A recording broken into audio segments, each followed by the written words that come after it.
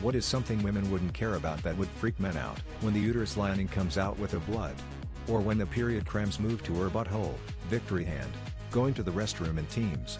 I'm extremely pee-shy. Partner gaining a small amount of weight. I don't know if this was the case everywhere, but all the girls in our class would regularly sit on each other's lap and generally be physically close and nobody ever questioned it. Them random shooting pains you get up your asshole sometimes.